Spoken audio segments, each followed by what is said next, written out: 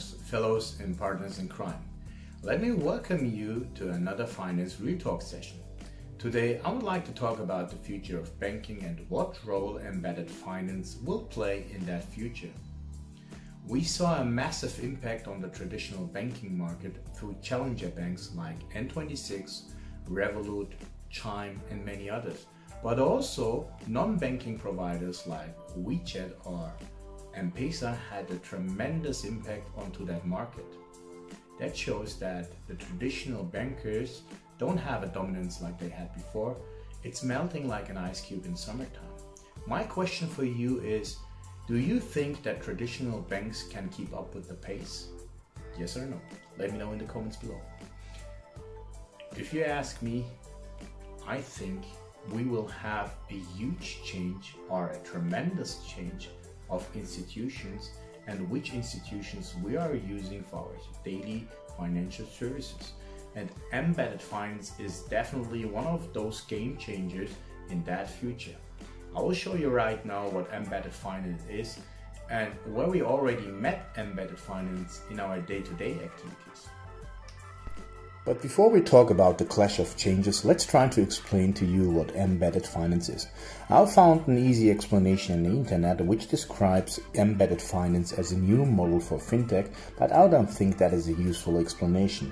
If you ask me, I would describe embedded finance as a way to enable non-financial brands to integrate banking and payment services into their apps and ecosystem through the use of APIs. And I will also explain to you in a couple of minutes what APIs are.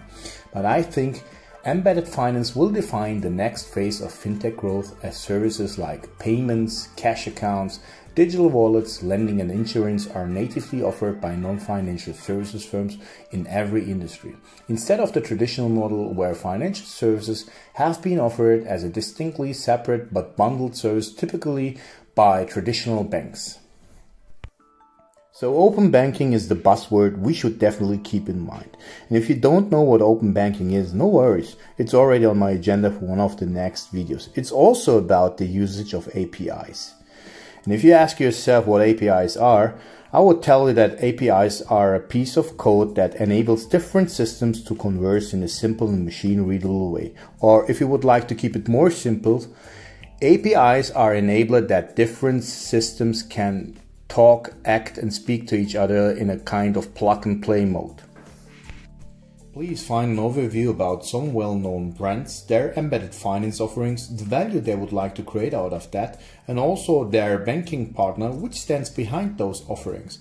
But there are multiple more scenarios where we can use embedded finance, for instance for embedded payments, for embedded card payments, for embedded lending, embedded investments, and also embedded insurance.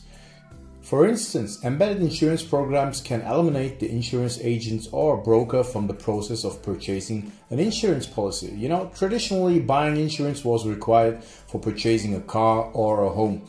It was also an entirely separate part of the process. To speed up things now and increase also the bottom lines here, some companies have found ways to embed the action of applying for an insurance policy into the process of making a major purchase already.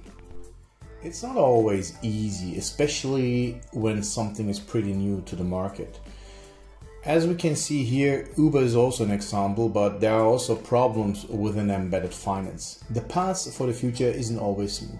While there are great opportunities in store for companies that embrace embedded finance, there are also some risks involved. Again, for example, Uber has made great use of embedded insurance and payment processing, but it stumbled with the introduction of its digital wallet, Uber Money. Uber Money was meant to give drivers a quick and easy way to access their payments from the ride-sharing company. It also introduced a credit card that offered cashback rewards. Several months later, the company announced it was shifting focus away from the digital wallet, choosing instead to focus on core business function. Although Uber's shift in focus is a setback for embedded finance, it doesn't necessarily signal that others will fail in the same way or suggest that other companies wouldn't be open to trying something similar. The company's launch of a digital wallet was in a part affected by worldwide circumstances. The executives at Uber couldn't have predicted that a global pandemic would take place several months later causing them to re-evaluate and shift directions. Google and Apple are doing also their homeworks and have understood the usage of embedded finance, but in my humble opinion, Amazon is definitely the king of the ring, the master of disaster, who understood first the benefits of embedded finance, because it was also one of the first who has started to dive headfirst into the embedded finance space with following things like Amazon Pay, where an e-wallet that allows consumers to check out with their Amazon account, or Amazon Lending, where a credit line is designed for merchants and their platforms in partnership with Goldman Sachs Marcus brand, which is also pretty new, and also the Amazon Card, a co-branded credit card for consumers in partnership with Synchrony Bank and Chase. And there's also many other things like insurances in some countries available. We know that we can pay currently in some stores, especially I guess one of the first are also in the UK, where you go in, shop in a grocery and just get out and you pay immediately by your Amazon account. So there are many great ways how Amazon will keep their clients on their platform, or let's say in their ecosystem. And that's all about keeping the clients in your ecosystem, satisfying and serving all the needs those clients have.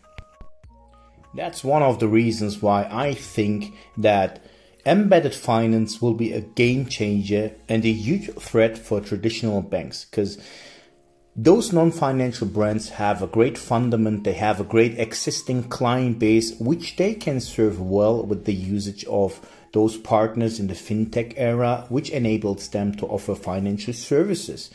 And that is why traditional banks will have a huge challenge within the near future to keep up with the pace of those new service providers. Folks, hope the content was useful for you guys, and if you liked the video, don't forget to hit the like and the subscribe button. So thank you for your attendance and have a great day. Take care, stay safe and healthy.